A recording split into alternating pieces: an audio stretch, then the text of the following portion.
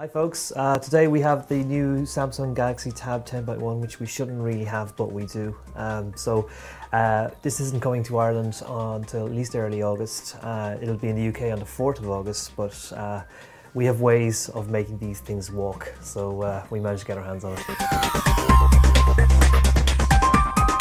Okay, so this is the 10.1 inch Galaxy Tab from Samsung.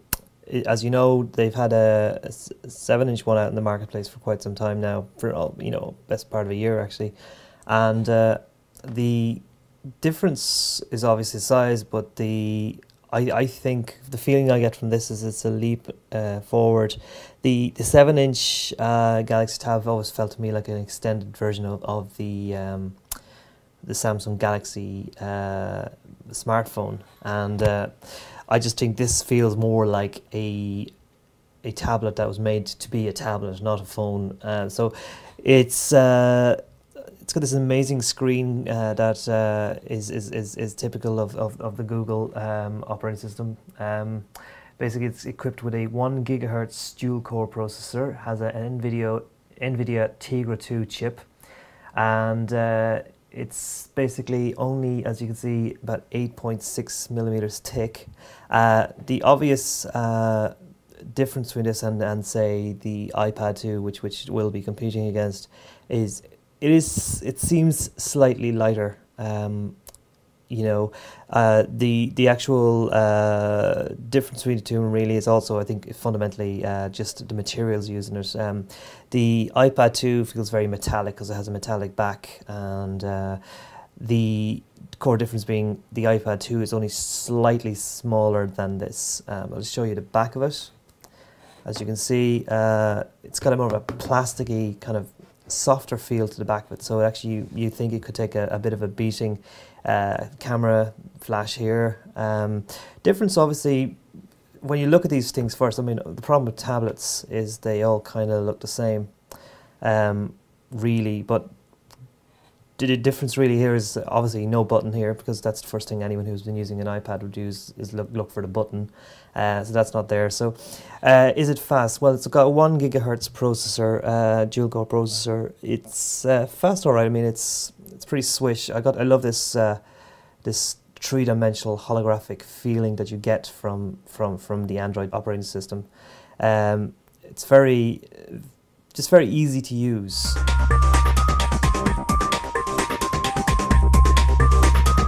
So just to give you an idea of what the device is like in terms of video, because I mean this will be the killer app for a lot of people, will be the kind of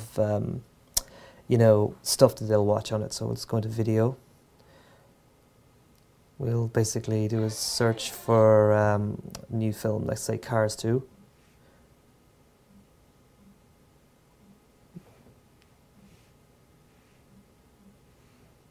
That is it. So you can see fairly fast, even just for searching for stuff. So let's go into the browser here, or into the YouTube browser, and we'll play a short excerpt of this. So it really does feel like having your own TV in your hands. That's one of the amazing things about the whole generation of tablets we're at the moment. It's no surprise to me that these are eating into the sale of basically tablet PCs, or sorry, laptop PCs.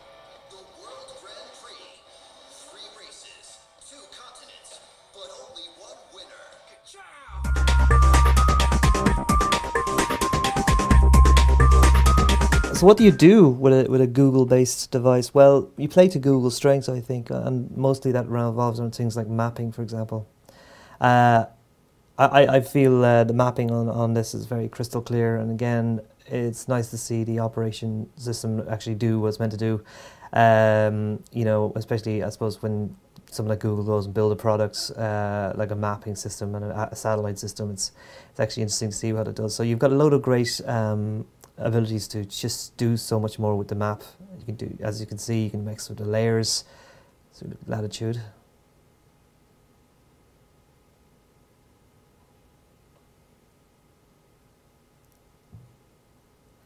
Terrain.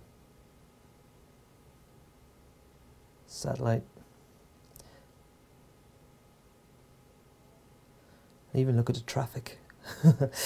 So that could be very, oh look, here we have some bad area here, so I won't be driving that way tonight. Again, the device has a camera on the back and also a little camera on the front, so it is actually very good for doing conversations like Google Talk, for example. Skype hasn't really worked very well on this particular device. I don't think the camera works well with it, but certainly Talk has worked with Google.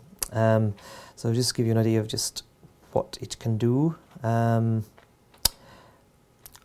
As you can see, the camera works like this. You know, usual. If you're used to a smartphone camera, it's the same thing. So here's the one we made earlier, just a picture. And there's so many things you can do with this thing. So this is a picture of a brick. You can read into that if you want. So basically, you can share your pictures out. You have options: Picasa, Bluetooth, Gmail, and email. This is a little bit disappointing because on smartphones, particularly from things like the Galaxy S, you get a little more options in terms of what sharing to do. But I'm sure that will be fixed. Again, great controls over what you can do with the images. Crop the image if you want. There you go. What I love about tablets, it's just like having your own personal light box in your hand. So really, I actually think compared to the 7-inch Galaxy Tab, this is streets ahead. It's a beautiful machine.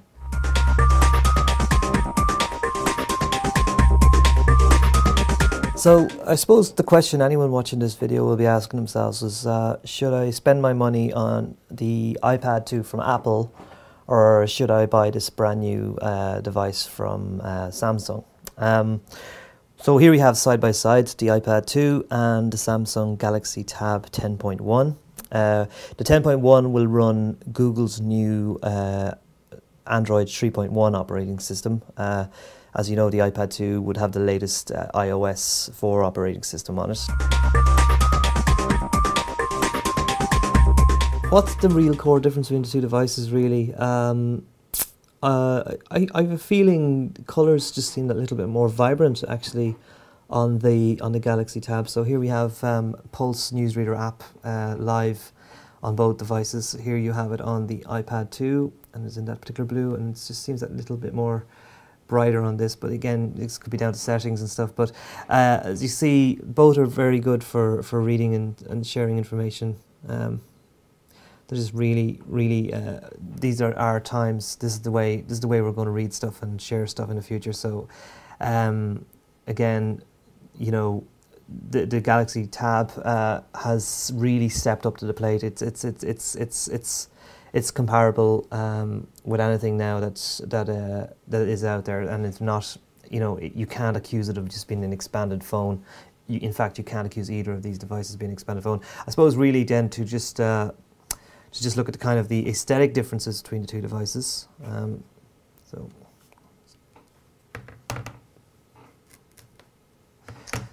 What are the core differences? So as you can see, screens, it's slightly longer, obviously being in size. Back of the iPad, in terms of width, much of a muchness really. There isn't a huge difference in terms of width for these devices. As you can see, metal, plastic. The iPad 2 feels very fragile because of its metal backing. It doesn't feel that it's going to withstand a fall as great as this one, which has kind of got this plastic that I don't know if you can see it, but it kind of feels like it's cushioned almost. So yes, so bigger screen, but equal processors, equal width on both devices really. There it is. The advantages of the Galaxy Tab 2 are it's got a decent screen, it's got a good processor, it's pretty rapid for searching stuff on the internet, it's good for rendering books, it's good for rendering movies, you can watch Flash on it, which is an obvious advantage. So I think from Samsung's perspective, it's bravo, well done. I think it really does offer something alternative to the Apple's iPad, and I think the market's going to get a hell of a lot more interesting.